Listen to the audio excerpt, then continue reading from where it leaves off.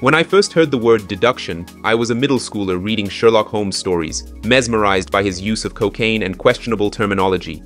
Luckily, he was a fictional character, so we can blame the author for popularizing the word deduction the way he did instead, as it is important to make the differentiation. Deductive reasoning is taking some facts, and then using logic to figure out something that was already there, but not immediately apparent. If you know all dogs bark, and you see a dog, you can deduce that it will bark. The dog's ability to bark was all there, but it wasn't immediately obvious. Some say that the earliest recorded use of deductive reasoning dates back to ancient Mesopotamia around 3000 BCE, but its purest form comes from Aristotle's syllogism, which moves one from general principles like all humans are mortal, to specific conclusions like Socrates is mortal. Unlike inductive reasoning, which builds general rules from specific observations, deduction works top-down. It starts with established truths and drills down to inevitable conclusions, is all about validity. If the premises are true and the logic is sound, the conclusion must be true, and it all becomes as certain as 2 + 2 = 4. But there's a catch. Garbage in, garbage out.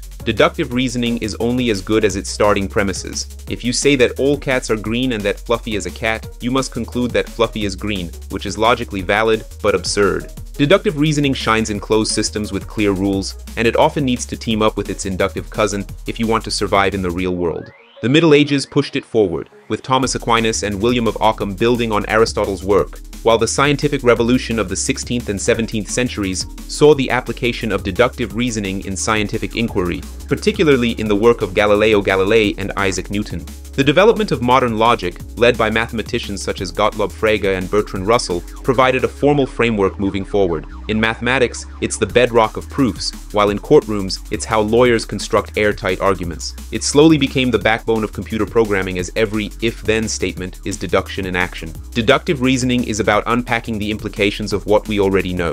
It's the logical scalpel that cuts through complexity to reveal hidden truths. Thank you for watching, and I will see you in the next one.